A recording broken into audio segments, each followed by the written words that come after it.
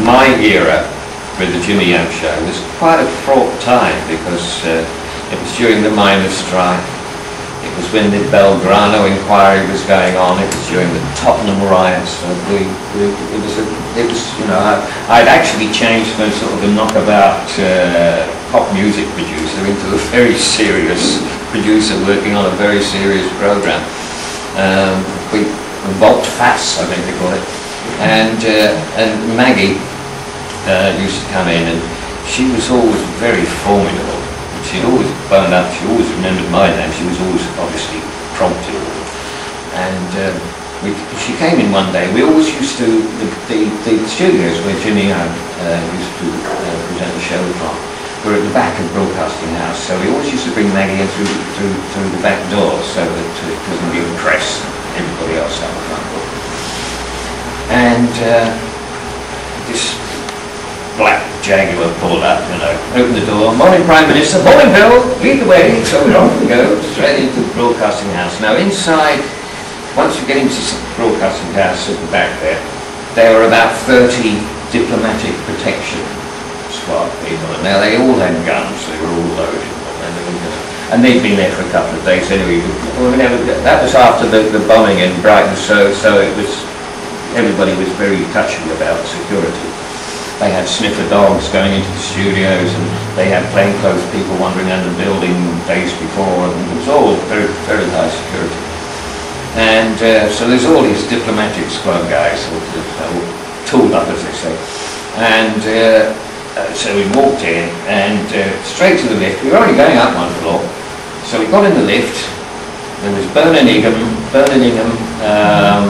Maggie's personal protection man, and myself.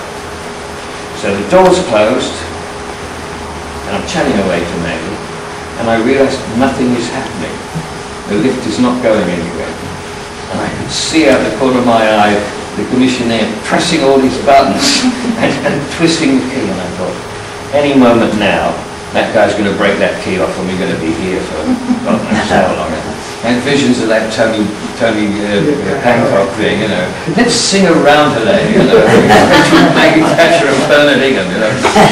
So I said, excuse me, Prime Minister. I said, are you having a bit of bother? He said, yes, sir. He said, the lift won't move. And they tested it like 5 minutes before, but that's technology for you. So I said, well, the door's open. So he said, all right, I'll try that. So he pressed the button, and the door's open.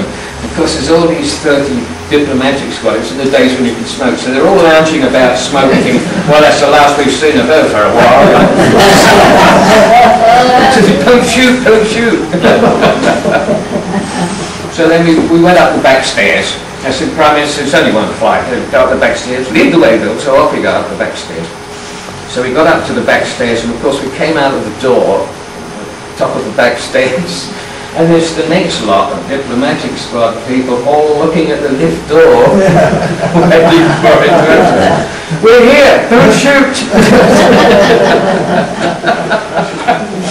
So yeah, I got through that without getting shot. And anyway, she came in the studio this particular time, and halfway through the show, she said to me, "Oh, Bill, can you get me a glass of sparkling water?" I said, "Of course I can, Prime Minister."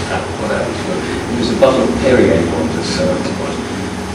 So and Maggie said, "Jimmy, your producer has just given me a French sparkling water. What's wrong with British sparkling water?" And she rattled off, straight off the top of her head, about a dozen British sparkling waters. Oh, I sort of crept out of the studio. And then the managing director of radio rang up, and he said, "Oh, Bill, when you finish with Maggie, can you bring her up to my office, because I want to have a chat with her."